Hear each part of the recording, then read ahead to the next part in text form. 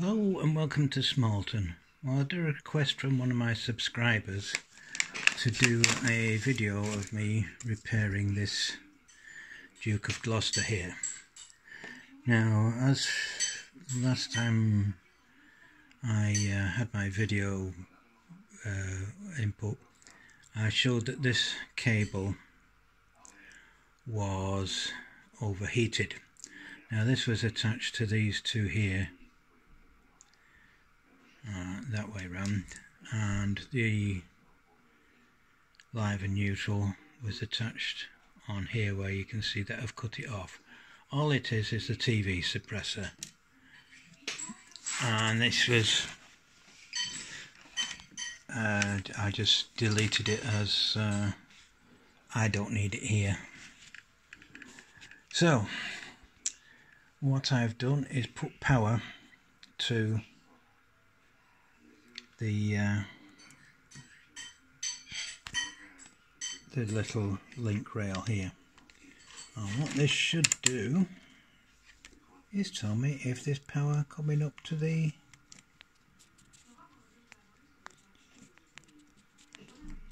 contacts here on the where you plug the chip in, or where it would normally plug in. And at the moment I can't see anything. Nope. Right, so what I will do is to plug one in here and test each side, checking that there's power onto the rail first of all. Now, I've got a light on my DC power supply. It's on full. Oh, that's a thought. Is it on full pelt? Yeah. No, it does help if I turn it on. Right, so we'll try it. Now, I tested these before, and this is one where the motor goes. That's just on voltage, and there's nothing there, which is what I would expect. Now I push this in here, and yes, there's something showing, but not a lot. So I test that there's voltage on there, and yeah, we've got 10 volts on there. So if we just turn this slightly, and see if I can find a way to get voltage onto. It's very hard to do with one-handed. I'm trying to hold the phone, but you get the idea. See if I can do this using my other hand and get some voltage. Yep. There's voltage showing across there. Now why is it not showing? Sorry about this, it's not focusing very well. I mean, I don't have a holder or anything like that. This is only on a phone, so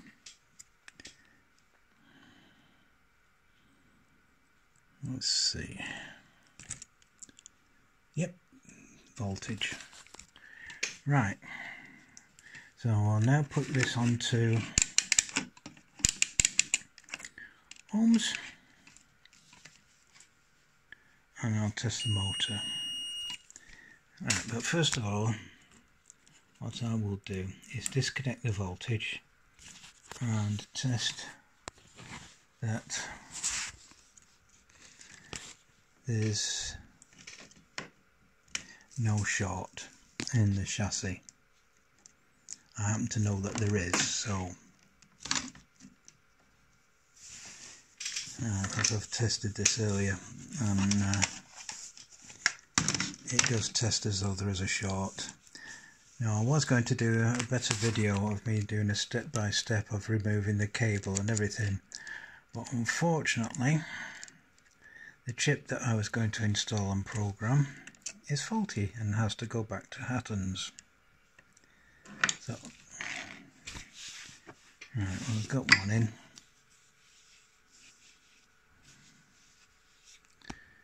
And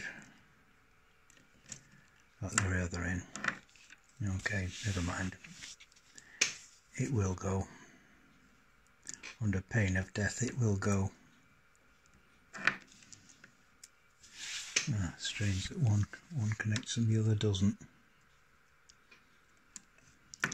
Right, so there's no short there. So let's try the motor. Now this should give me a reading. Right, let's see.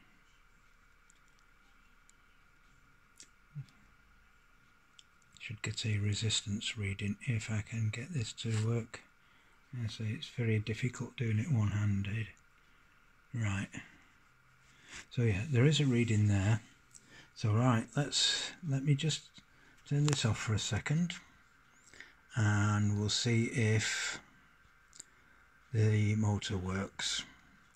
What I will do is put DC power onto here and test that it actually does run. So what I will do is put a small piece of extra track on there just to make sure it doesn't run off anywhere. Okay, just bear with me a moment. Right, well, focus.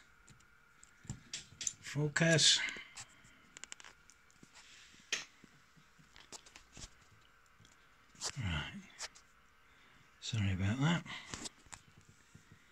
Right, I put the chip back in and just added a piece of track. And as soon as I put the chip in, it decided,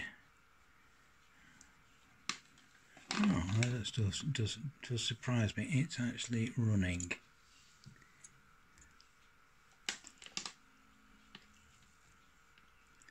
Not very well. I don't think the track's on prop. That's it. It does help if I put the corner track properly. That's almost full power.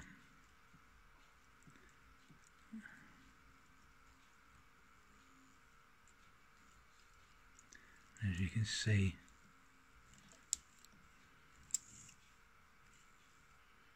it's very reluctant to move. Now that is full power. So I think I can feel the motor being very reluctant to want to turn.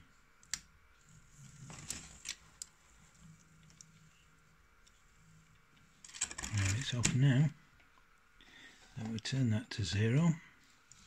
I'll put it back on this piece of track. Unfortunately, I'm not lucky like my mates on Bluebell Central. I don't have an extra loop I can test this on. Yeah, thought so. It's knocked the it's triggered the cutout on here. Anyway, right, that's what we've got to do. We've got that working, sort of. I think with a little bit of lube onto the motor and servicing the worm gear inside, maybe a little bit of silicone grease. I certainly wouldn't use anything else. That would probably work. So that's all we've done to get this working. Now, it didn't work before. There's no way it was going to move. So it's just definitely down to the this now the TV suppressor. Now I did test it, and it's definitely no good. It just doesn't work, doesn't want to pass electric, and like I said, the cable, it does look like it's overheated.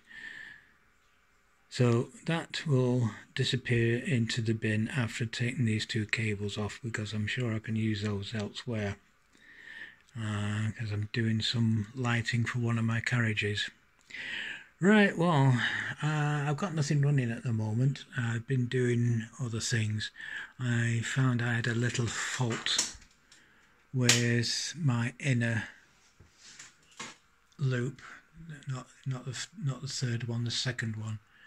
That every time my engine went round just underneath the tunnel there, it would click. So after a little bit of investigation, I found it was a fault on the track. So I've replaced that and put a new piece of track on. And of course, with my track being in the cupboard for so long, I need to run the cleaner wagon over it a few times just to get that section cleaned. My class 25 works perfectly, and as does my Roco class 215 there, and even the Sentinel's working quite well, which it didn't for a while. I don't know why. So hey ho, there you go. So what else have I been doing? The other thing I've been doing is looking at different designs for how I could improve Smalton by placing the industrial area where the housing is now, and putting the housing where the industrial area is. Mainly because I think it may be able to give me a better running, and I can certainly give it more space for the industrial area. At the moment it's about maybe a third of the layout devoted to that, whereas if I do a different layout, I can probably get half the layout, if not 2/3 of the layout, and reposition all the buildings so that I can have the town in this area with roads, etc. I can take out like the loop extension, which is underneath that tunnel area, and do away with that short straight. It would probably give me better running. It's just something I'm looking at the moment. I've not made any final decisions on it, and it's still something I'm looking at for possibly the future. And Smalton, the board for Smalton being the way it is, it may be a better idea to have a new board. Well, I can't do that till next summer. Reason being, the place I would get the board from is flattened. Thank you, Mr. Thank you, Mr. Shitcan. And we know who we're talking about. So excuse the language, lads. That's and ladesses. That's what I think. Anyway, that's all from me. Hope somebody's got something out of that. As I say, it's just a case of oil this up and grease this up, which means me stripping it down, and unfortunately I can't really do that on camera because I've only got two hands and I need one for the camera, one for my phone, which is what my camera's on. That's it. There's nothing else I can give you. I'll be doing an update with a running session, and we'll probably have this running maybe next time I put a video on. No, sorry, I won't have it running next time I put a video on, because I've got to wait for a new chip to come. And I do have a spare, which is a Gauge Master Ruby decoder. But unfortunately, for this there, it's just shall I say, for Duke of Gloucester, it's just too big. It won't fit. It's just massive. There's nowhere to fit it. It's overhanging here, and if I trim this off, the chances are that the cables will get caught in the flywheel, and I'd have to hollow out this section at the back just to fit it. So I'm getting a smaller decoder. Oh well, I did buy a smaller decoder, but like I say, it's got to go back. Anyway, that's it. I shall also be trying to contact Hornby and get a new smoke deflector, because unfortunately it's the one that's on it is toast. I just hope that they do spares. Probably not, but you never know. There is that highly unlikely, and if they don't, well, I shall take the other smoke deflector off and maybe get some etched nameplates to go onto the side there. Anyway, and I've just noticed something else that needs fixing. That little handrail there needs fixing. Well, that's an easy job to do. I'll sort that later. So thanks for watching. I hope, like I say, I hope somebody's got something out of that. Please like, comment, subscribe. If you want me to go into more detail, I can do. But there's nothing much really I can say about it. It seems to work. I know, like I said, I just can't physically take this apart any further and go down and film it. So, just to recap, test that you've got power to your track, to your test track, power to the wheels, and power coming up to the underside of where your chip goes. Test the motor, see it's not shorting, which can sometimes be the case. If it is, then you'll have to change your motor. If not, you should be okay. You could try putting power directly to the motor, which I have done on my dock shunter, which will need attention because that is doing something it shouldn't do. After I DC'd it, because I do want that running on my layout. I've got some work for it to do. Yeah, that's it. So yeah, just test all the cables independently with the voltmeter. I mean, these are cheap enough. You're looking at probably, I don't know what they are in England now, because I bought this locally. Last time I bought one in England, it was about a tenner. Set of leads. Test between. Test that you've got power onto the wheel, onto the back of your chip holder. On ohms, test the resistance of your motor, and test on ohms that you're getting a reading between the cables. Now we're looking at the first two. If you look at the top of here, yeah, sorry about that. The first two on the chip holder, on the blanking chip, are wheels to that connector. The second two are motor.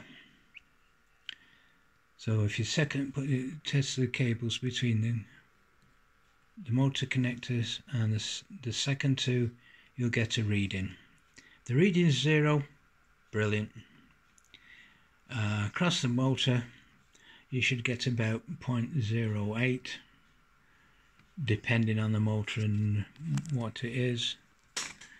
And there you go. That's it. Very simple.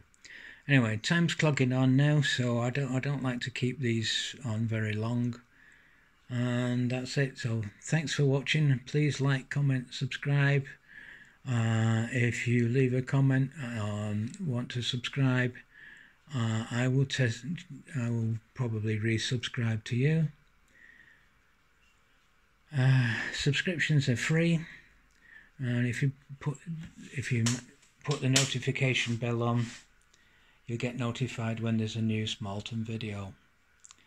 So thanks for watching, and all the very best here, and take care. Bye for now. Bye.